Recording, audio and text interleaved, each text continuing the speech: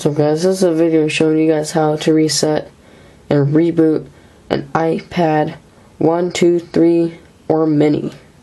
So what you're going to want to do is power on. As you can see, it's on right now. So hold the power button in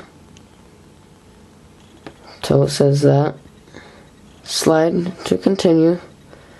I wait a little bit for it to shut down. Then you're going to want to hold the home button and the power button at the same time. When that pops up, wait for it to go away. And come back. And then release. And that's how you do it. That's the full reboot. If you have any questions, comments, please leave it in the description below. Alright guys, later.